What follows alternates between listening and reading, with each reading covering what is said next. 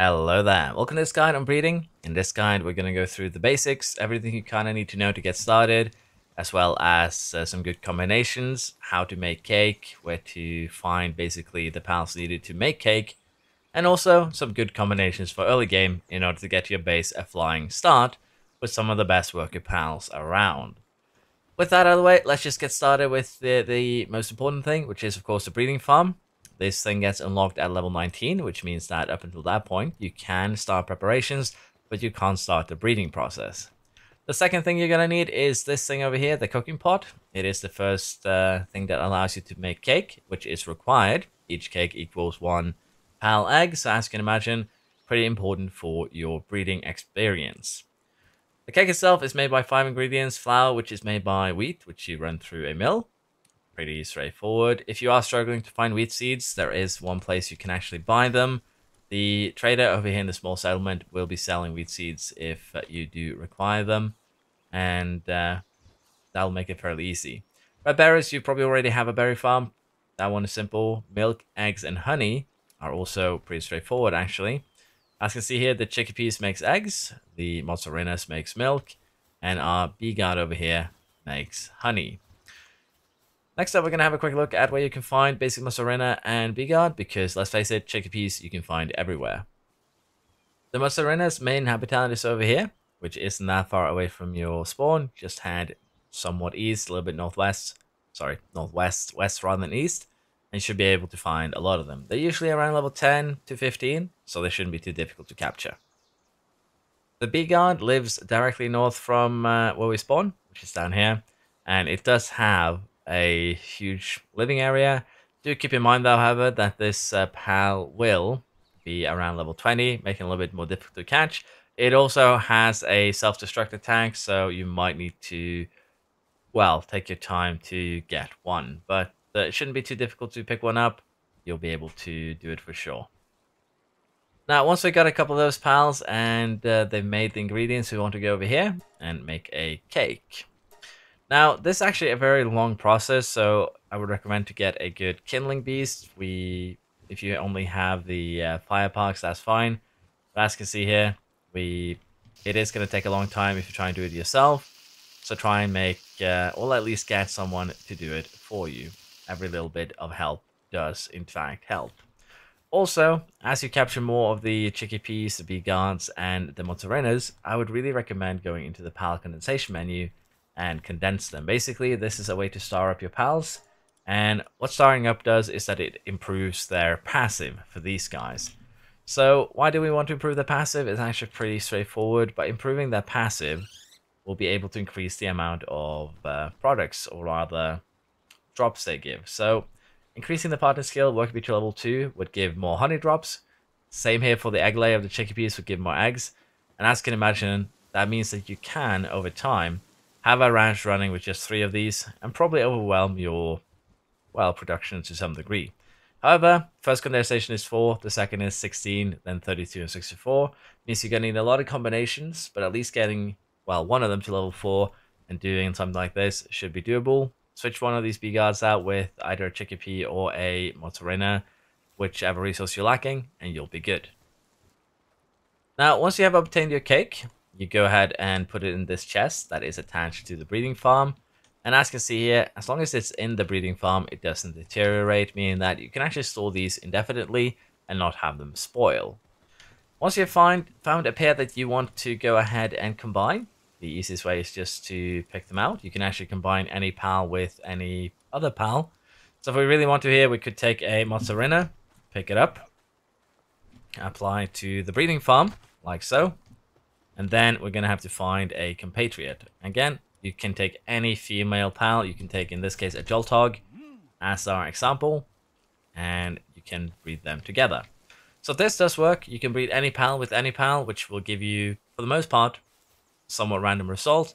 But every pal actually has a fixed result depending on who they're bred with. If you go to paltrainer.com, there is actually a very, very good breeding calculator there that will tell you any combination of pal, who they can be bred with, and what their result would be in terms of the egg they lay.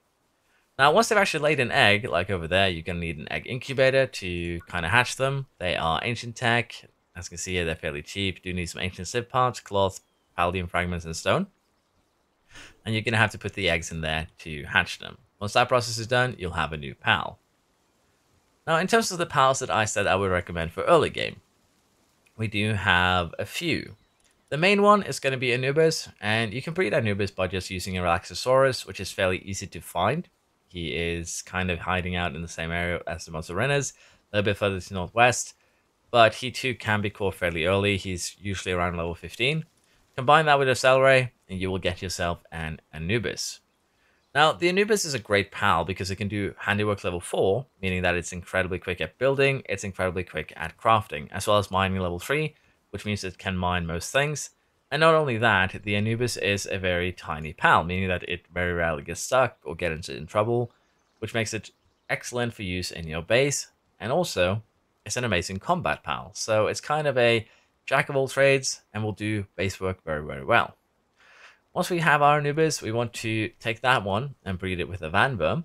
And the reason why we're doing this is to get our hands on a Phalaris. Now, Phalaris is a level 3 fire pal, as well as level 3 transport.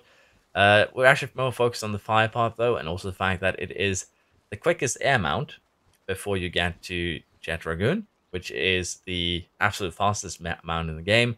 But he's also locked behind level 50 for his saddle. Phalaris can be ridden at level 38, and if you do go ahead and quickly level up by catching 10 of every pal that you can, as well as looking for eggs in new areas that you travel to, hatching those, you should be getting to level 38 fairly quickly. And we do want to breed this guy with, well, Runner, Swift, and also Nimble. You can put all those 3 perks on him, giving him extra 60% movement speed.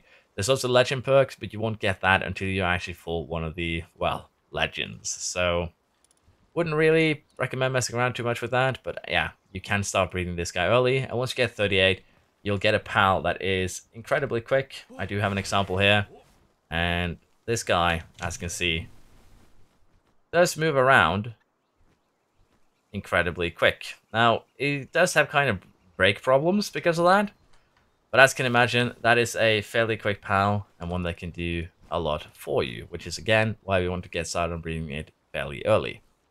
Our next combination is Panking and Lamball, which gives a Verdash, which is one of my more favorite base pals. Can do everything related to gardening, planting, harvesting, can also do handiwork and lumbering, which puts it into a very good multi-task perspective, or multi-task pal. Very, very nice to have. If you feel the planting level is too low, though, you can do a Tombat and a Chillet and get a Petalia, who is better at planting, and can also do medicine instead of woodworking. But generally, these two are the same, but Dash will still do an amazing job. Now, as you might have mentioned, none of these 3 are watering pals, and cooling pals for that matter. I don't feel cooling is necessarily worth it. Taking up a slot for that just doesn't make much sense to me, and as such, I've ignored it. For electricity, you'll usually be able to find Univolts fairly early on. They are fairly low level 2 electricity. Should be anything you'll need to produce that. And for water, we can, of course, use Pangolets, Wax, and, you know, the base level ones. But what I'd recommend doing, unless you find an Azerobe on the southern Safari Island if you go there, is to actually go and fight the boss. The Azerobe is a level 3 watering pal, which will cover all your watering needs basically for the rest of the game. So you don't really have any big concerns in that department.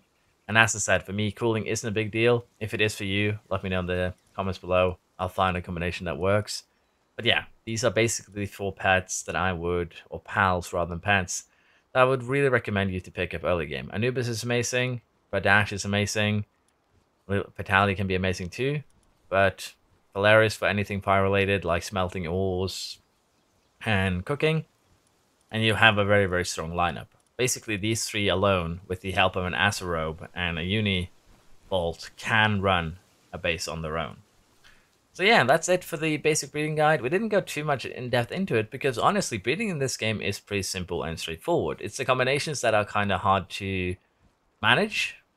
But as long as you get the ingredients for your cake, you should be fine. As long as you get that cake cooked, you should be fine. And then you just put them into the box here. And as you can see, breeding goes very quickly. We already have an egg here. Now, one thing to do keep in mind is that if you place these breeding huts in the wrong location, you could end up with this middle part where the eggs spawn underground. As you can see there, we could only see the top part of the rocky egg. So do keep that in mind. You'll usually be fine though. This is a bit of a better spot where we can actually see the entirety. So if you place a breeding base here, nice flat corner. But yeah, the flatter the land where you place it, the better. I think that was everything. I think we have everything covered here. As I said, go to paltrainer.com. They do have an amazing breeding calculator if you're looking for a particular pal. If not, trial and errors can be fun, but honestly, someone did data mining. There's over 18,000 combinations of pal breeding, so trial and error might just make you a little bit insane. Thank you for watching. Hope you've enjoyed this video. If it has helped you, please like and subscribe, as that helps me out a ton as well. And I hope to see you around next time. Bye bye.